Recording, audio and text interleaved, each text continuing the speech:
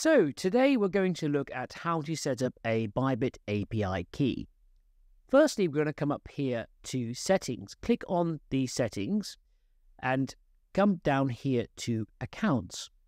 Now we're going to click on add accounts and we'll be greeted firstly by Bybit.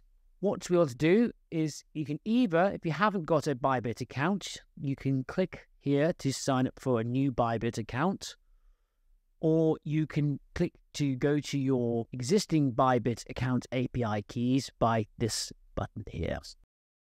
Now, if you're already logged into Bybit, you should be greeted with a page like this. However, if you're not logged into Bybit, you need to log in, come up to your user icon, come down to API. Click on Create a New Key.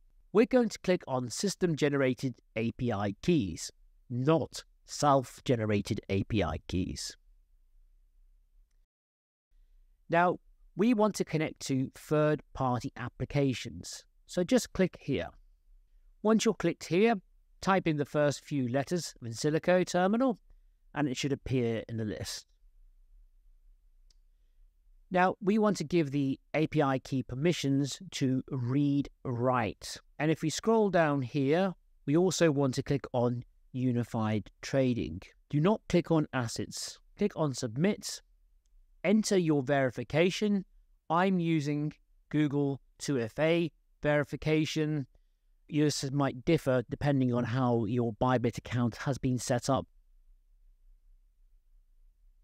Now, once we've successfully logged in our security details, we'll be greeted with a screen like this.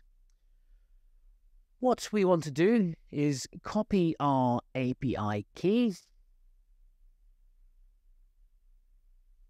come back over to the terminal, give the account a name, I'll call it Demo Bybit,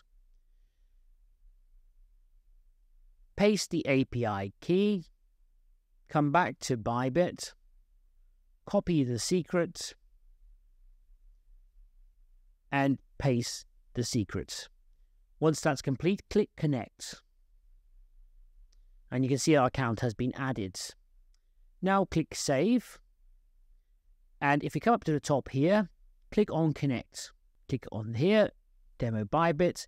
And now we can see the account has been connected. The order book is filling up and the trades are coming through. So that explains how to add a Bybit API key. This has been Benson for the terminal. I hope you enjoy using Bybit on our platform.